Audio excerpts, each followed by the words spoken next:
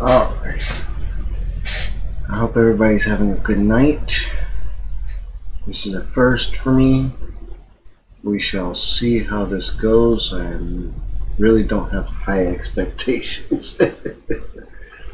But anyway, my name is Joe. If you don't know who I am already, and it's my first time trying to even attempt a YouTube video. So, let me start by saying a little something about myself.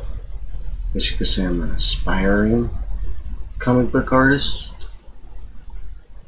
graphic designer, father, all of the above. Anyway, I thought doing something like this would be fun. I have to get rid of the squeaky chair. And interesting. So, what I'm going to do today, as we try to find our feet in this, I guess, or I try to find my feet in this, home and territory, is I'm going to talk about a couple of my pieces and showcase a couple of other local artists. Try and promote them a little bit as well. I think that's kind of what I would like to do. Talk about how I feel about their work, how I feel working with some of them. You know, the normal stuff that all of us go through. The insecurities of how we feel when we do stuff as well. So, anyway, let me jump in and start with this first piece. I've always loved art. I've always felt at peace doing art. It calmed me, relaxed me, gave me something to focus on. Lighting, perspective, shading, rendering, whatever you want to call it. It's just, it captures you, makes you focus. At least for me it does anyway. It doesn't have my mind running around in 800 million different directions. Or trying to chase 20 different children.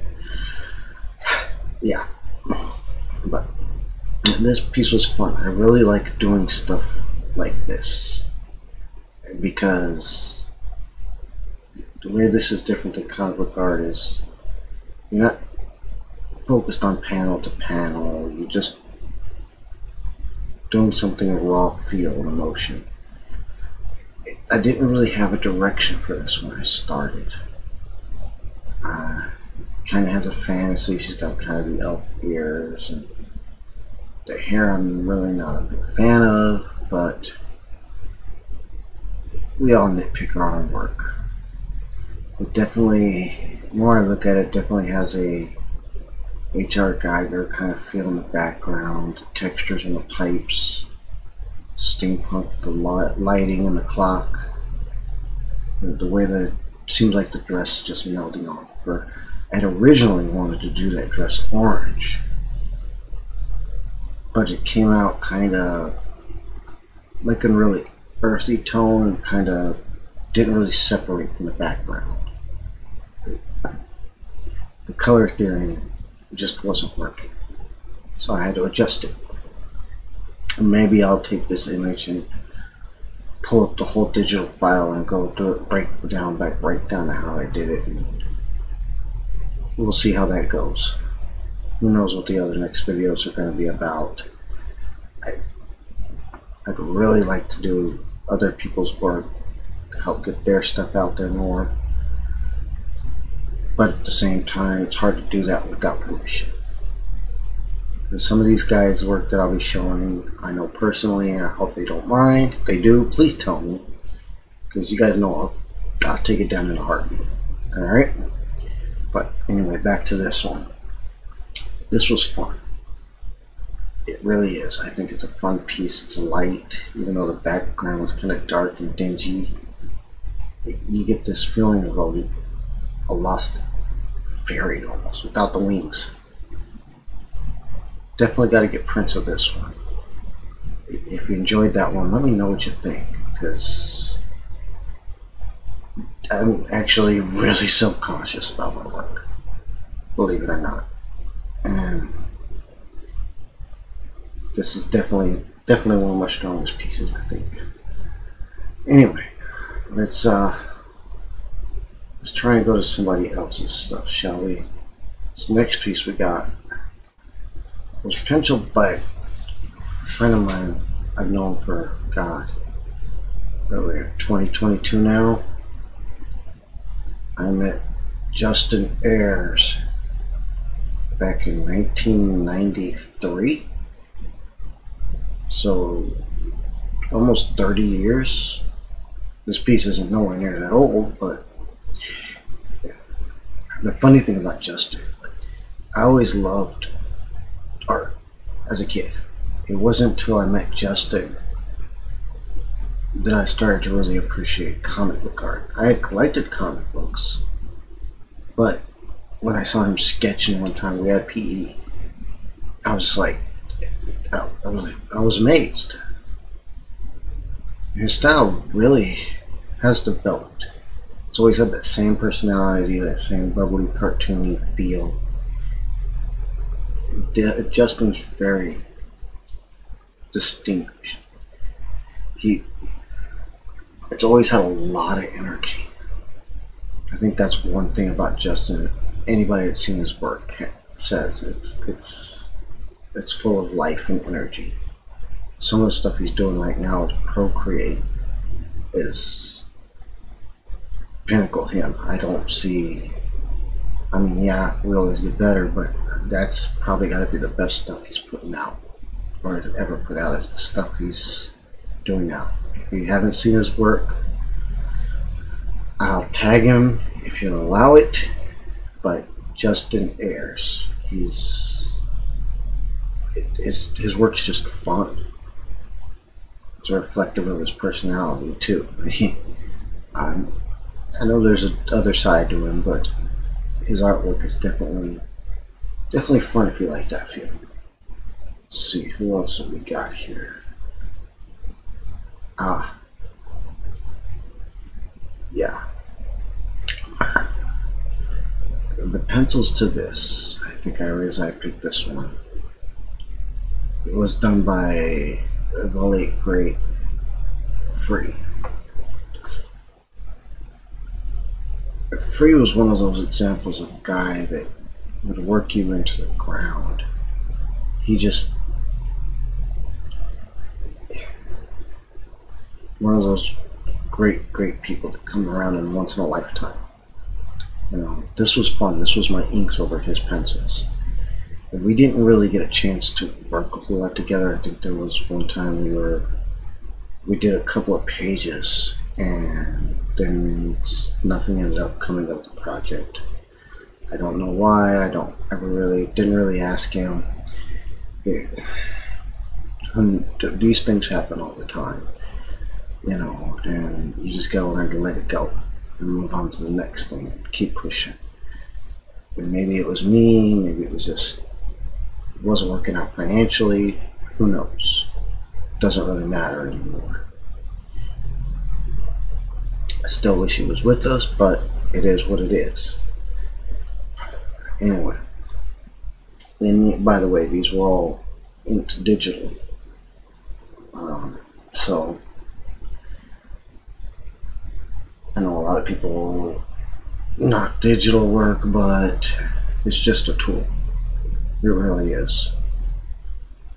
Once you learn how to use the tool, it should make a difference. Here we have Killian Cubstead. This was done, I did these inks a long time ago. I think this was when I was really first starting to get the hang of how digital was done. A lot of these lines are really stiff, especially up in here. They don't seem alive or textured. It just seems just kind of flat holding lines, really. That's not really Killian's feel. If you know his pencils and you know his work, he's got a lot of textures. His stuff is very organic, and I think in a lot of ways I flattened it out with solid holding lines and, you know, just stable cross hatching that just didn't bring the rendering out. It was just, I loved the man. I loved working with him. I don't know if it was one of those things that it just didn't work. But anyway, maybe we'll focus on more of his work too sometime. That'll be fun. And then, well, here we have Victor Moya. I did these inks, I think with the contour lines. I used a little bit of freedom and expression. You're familiar with Victor's work. You know he uses solid holding lines. He does it with brush, and it's just, it's immaculate. His holding lines are just perfect every time. And I don't even think I could emulate that with digital if I wanted to, so I didn't even try. But I went with more of a thin feel on the cross-hatching lines because that's just how he is. If you're not familiar with him, look his work up. Victor Moya. It's beautiful work. Very beautiful work. Always has been. Probably singularly the guy that got me into really wanting to do inks. Believe it or not. Justin got me into the comic book work when I saw him draw. And Vic was probably the one most responsible for me wanting to do inks.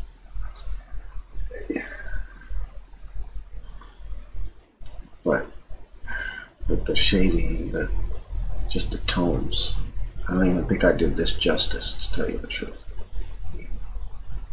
I don't even know if he's done an ink version of this. If he has, please let me know. I need to see it. Because I almost feel bad, you know. But anyway, this is the kind of stuff that I really want to do. I want to go over other people's work, even if I don't do the inks on it myself or have some kind of involvement with the work itself. On top of that, I'd like to maybe give some tips to people that aren't familiar with how to set things up digitally. Adjust your brushes, adjust, you know, your pens, work with different types of layers, you know. Going back to this image here,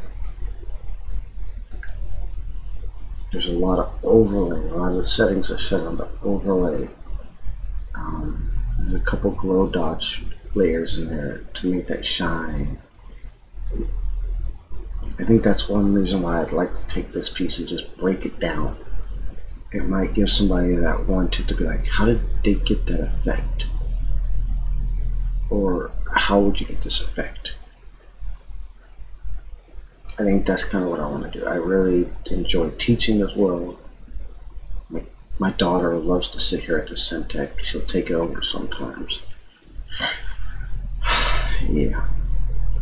She already knows all the shortcut buttons and everything. Not bad for 5 years old. But maybe somebody's missing that one thing that they see in my work that they want. How'd you do that? How'd you get that effect? I would love to do a couple of videos on just stuff like that. On how the different layers work. You know, playing with it. You really gotta play with it. And blend it. It's fun. You can't be scared of it.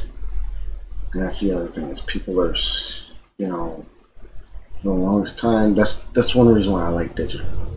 Is you can sit there and you can play with all these different things, from watercolors to oils to pastels. You can experiment with the blending methods, the layer methods to get the effects that you want.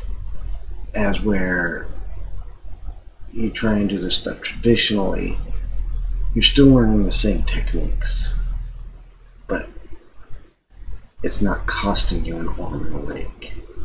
Maybe for the startup to get the programs, or the Syntec, the Red Computer, whatever. There are free programs out there. We could probably go over some of those. I'd like to try and mess around with some of those.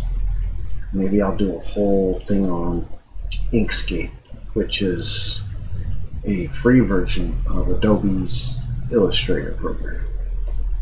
That'll be fun. But anyway, and I really want to promote a bunch of other local artists. I know there's a few guys I left off of here. You know, like I said, we got Justin, who's a big influence as far as my direction. I want to do comics.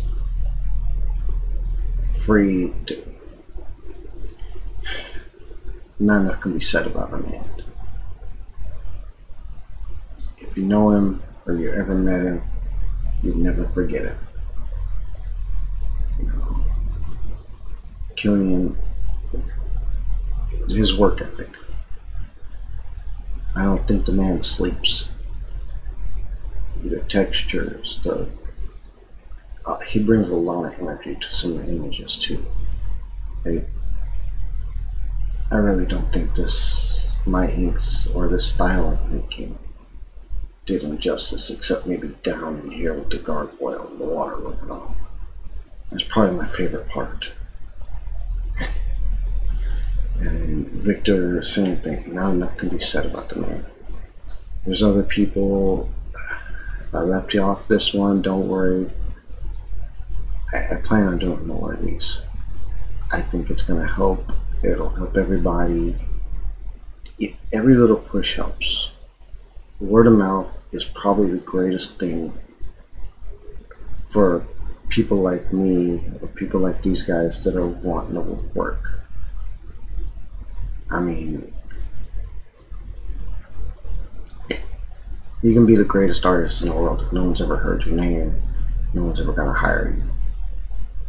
We spent years on our gifts, you know, and if you want to call it a gift, our craft, and some of us are still learning. I mean, yeah, I play with a million different things, from photography to penciling to maybe I'm not a comic book artist.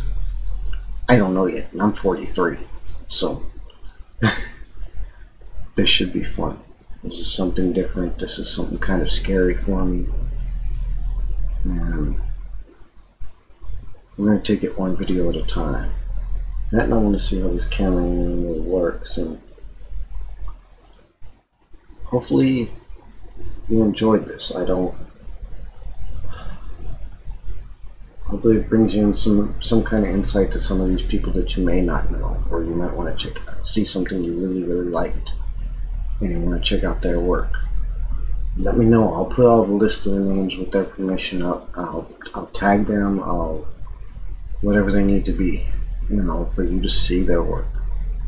You know, one guy I left off of here, he was another workhorse, James Stone.